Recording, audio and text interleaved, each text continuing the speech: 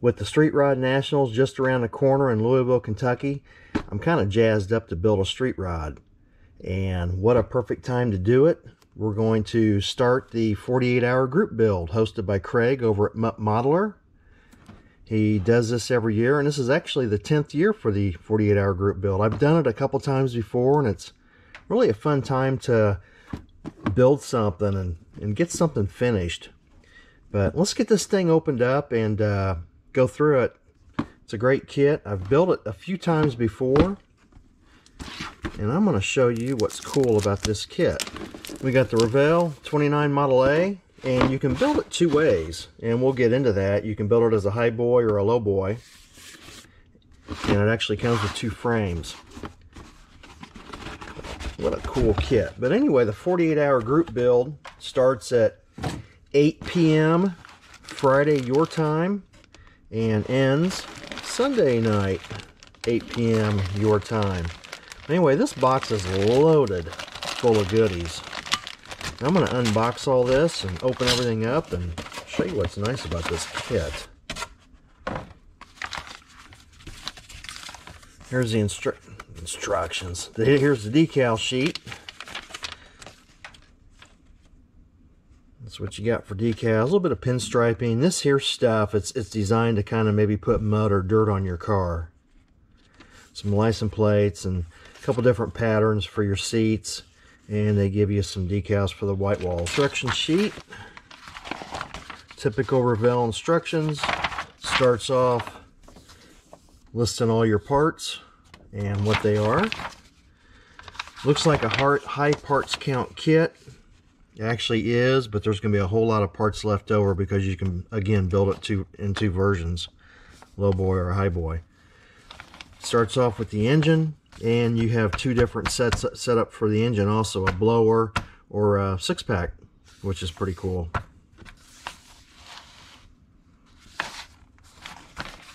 And again, whatever option you choose, you'll have leftovers. More engine build. I love these headers. You can run your exhaust going all the way back. Or I like to cut my exhaust, and I'll probably do that during this build, then open it up, and I'll show you how I do that.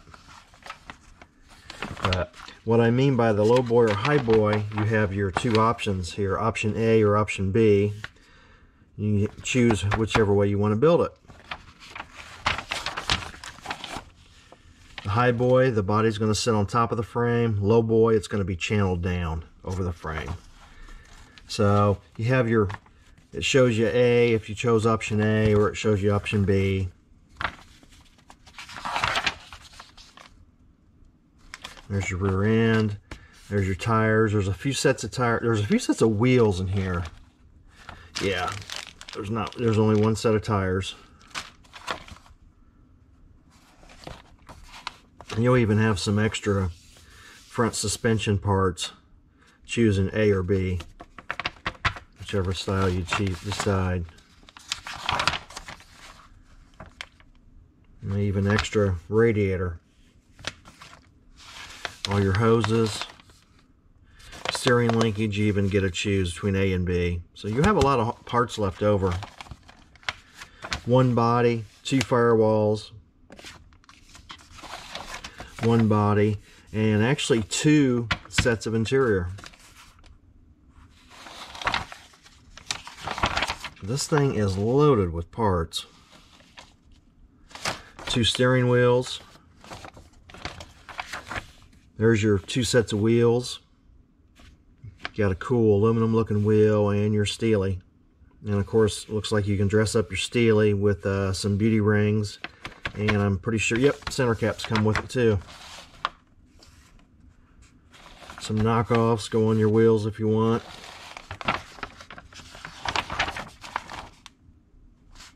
Several different light options. I like that. Of course, on a hot rod, that's how you kind of show what you like, is by your headlight.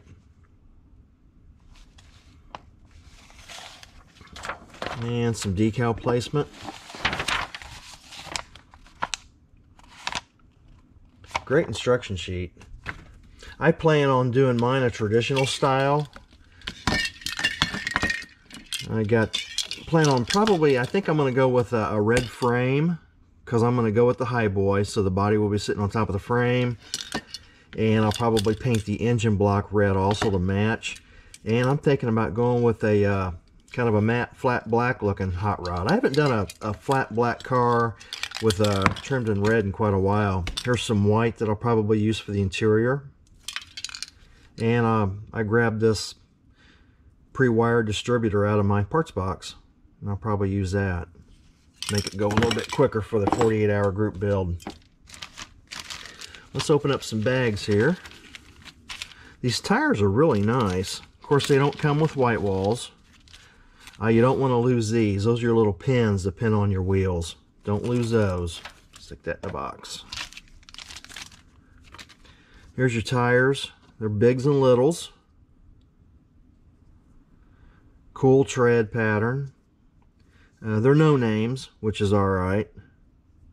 And again, it comes with that decal to put on there to make a white wall if you want. But the tires look very nice. I think they're pretty cool. Here's your glass. Yeah, you have 3 different sets of headlights to choose from in your front windshield. That's your glass. Lots of chrome trees in this thing.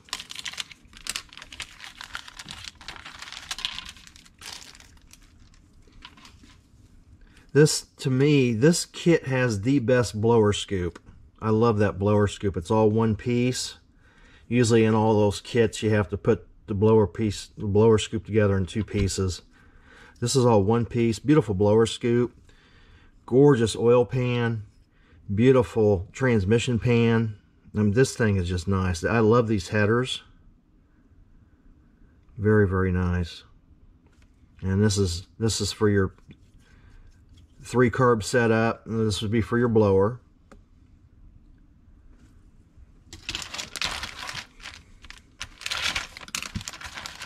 More chrome trees.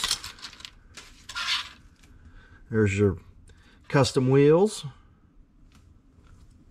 2 steering wheels. There's your caps and beauty rings if you want to go with the steel wheels. There's your 3 sets of headlights. And of course, there's some steering linkage and your rear bars. Rear differential cover.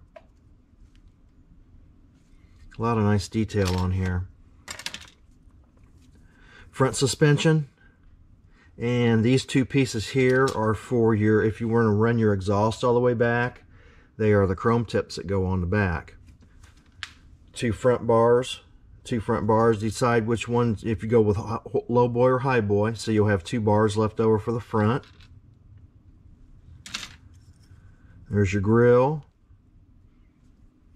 Gauge cluster. Door handles, separate door handles, which is nice. And your front windshield frame. Let's check out the body. The body on this is very nice. And really there's no mold lines on this body to even sand.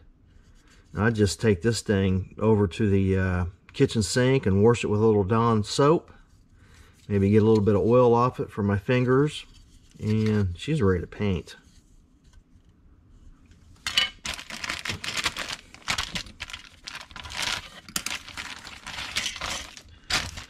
There's your floor pan. It's got a lot of nice engraving on it. These 2 pieces are for your exhaust, and there's the dashboard. That's where that little cluster goes in for your gauges. There's your rear end. And this is a roof piece which you won't use, and this is cool too. I really like this. This has your Buick brake drums, which are really nice. This piece and this piece, these are designed to go in the back, which will not even be shown if you do not open up the trunk lid. So you have a very cool extra gas tank and a very cool extra battery box for your parts box for a future build, if you don't open up the trunk lid. There's your steel wheels. Very nice. And of course, these pieces go onto your brakes back here, but love these brake drums.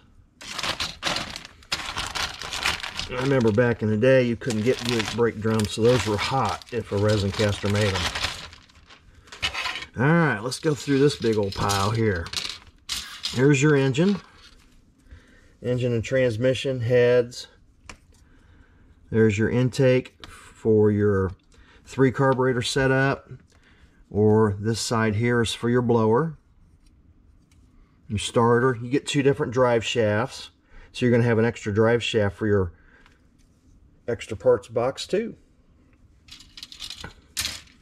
More exhaust if you run it all the way back. And let's do these 2 pieces. Notice you get 2 frames here.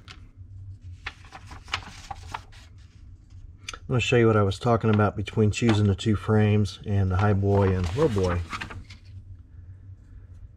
Choose your 2 frames, and on your frame you put in this cross member.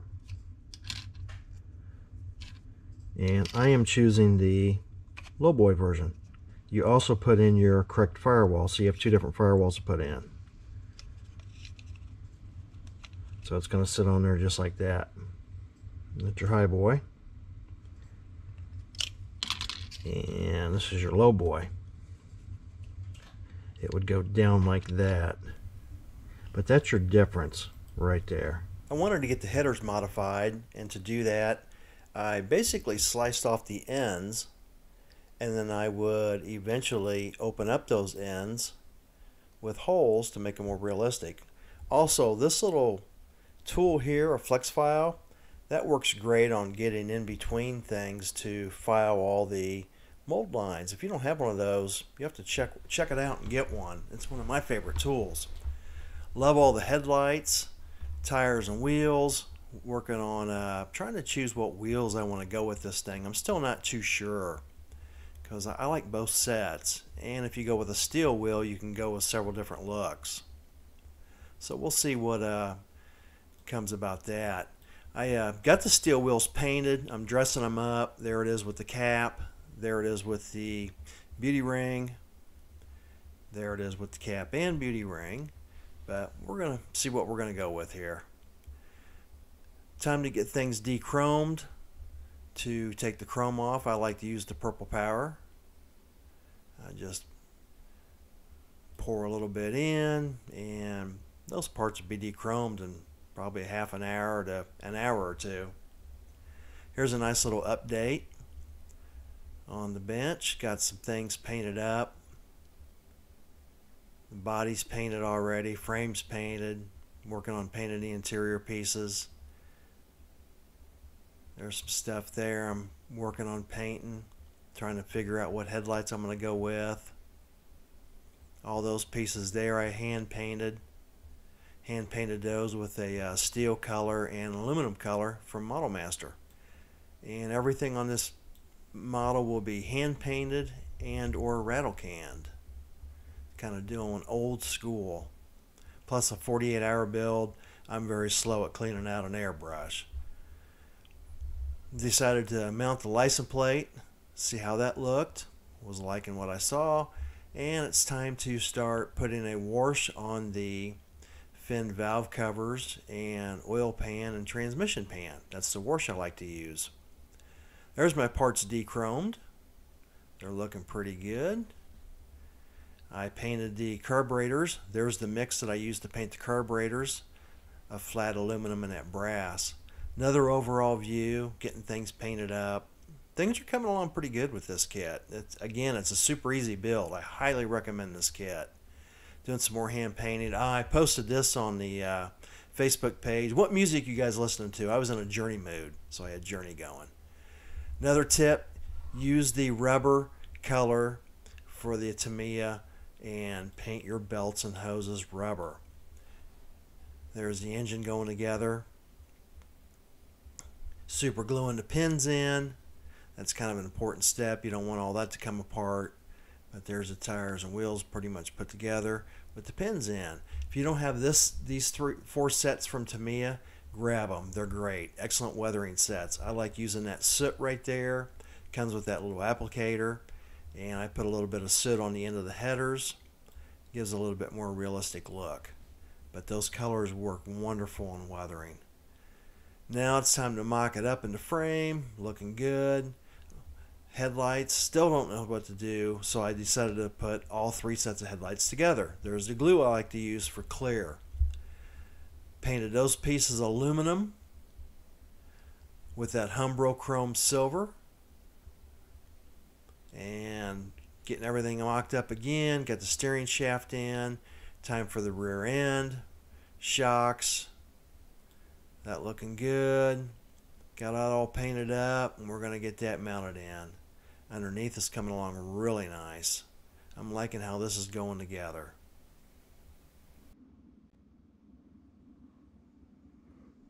Little update on where we're at. So far, this model is just, it's fit together like a glove. It's amazing. All the suspension pieces have just clicked right into place. It's been a joy to build. The only issue I've had so far is the top of my radiator hose right there. You see that it's white. I could not, for anything, get that radiator hose to go either under the blower belt or over the blower belt. The directions show that it's supposed to go above the blower belt. Oh, I'm gonna break my model. But I don't know. I wasn't gonna add it on.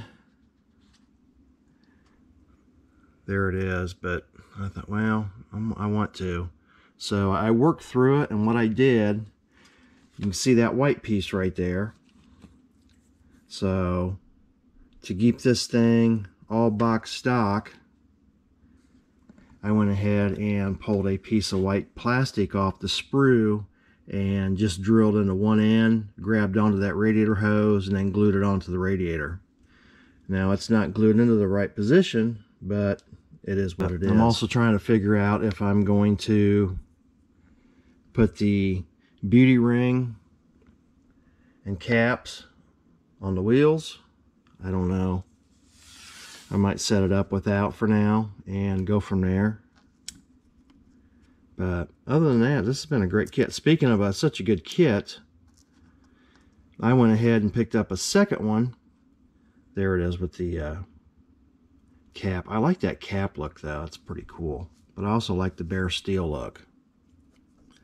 But speaking of such a great kit, I went ahead and bought a second one, and I'm going to build it the channeled version, the lowboy, where the body sits all the way down. This is a kit you can't get enough of. And another reason, well, you can build it 2 different ways. So there's 2 cool hot rods. So there's 2 kits you got to build. And another reason, that engine is really nice. And I love that engine. I love how the oil pan and transmission pan is finned.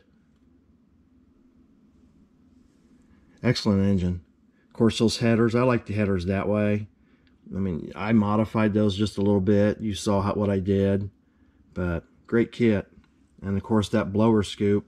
That scoop, or that hat, is the best hat in any kit around. And of course, it's all just one piece. It's coming along. We're going to wrap this thing up, and I highly recommend this kit. You got to at least get minimum of 2 of them to build it 2 different versions. Actually, minimum of 3. Build it 2 different versions, and the reason you would need a 3rd one is either for all the parts, or if you purchase any resin bodies at all, like from Jimmy Flintstone, all his hot rod bodies and stuff, they're designed to slip on these 2 chassis as well. So there's a reason to buy at least 3 of these kits. Let's get to building this thing. Put the body on, it snapped right into place. Nice snug fit, no glue needed. Very impressed on how the body went on. 2 sets of tail lights to choose from, which is cool. So you've got another set in the parts box. I just use a red Sharpie to color the tail lights, and I think it's a very convincing look over that chrome. There they are mounted. This thing's coming along. Basically now all we're looking at is front windshield and door handles, and voila, there they are. They are on. What do you think about that? This was a fun kit, super easy to put together. I'm going to build another one. I'm really looking forward to it. I've built a couple of these in the past, and like I said, they're one of my favorite kits to build, especially for a hot rod.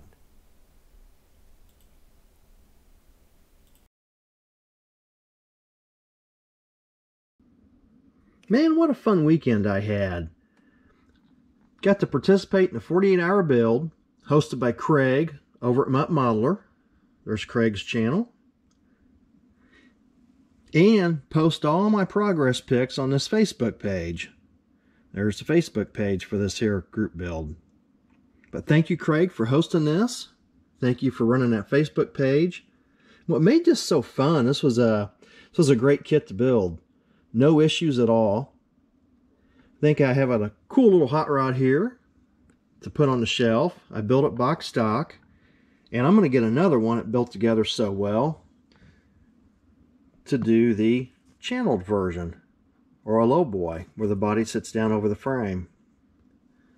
But also what was cool about this, when I finished this 48-hour group build up today at noon, I got to go to a local car show that had a model contest. And I got to enter this in the model contest. Here's a picture of it at the model contest. But how cool is that? To start a kit Friday night and take it to a model contest Sunday afternoon. But this Revell 29 just went together great. I love it. Oh, my tire come off. I plan on getting another one to do the channeled version. Or the low boy, I should say, where the body sits down over the frame. But very cool. We'll see you guys on the next video on Throttle Power.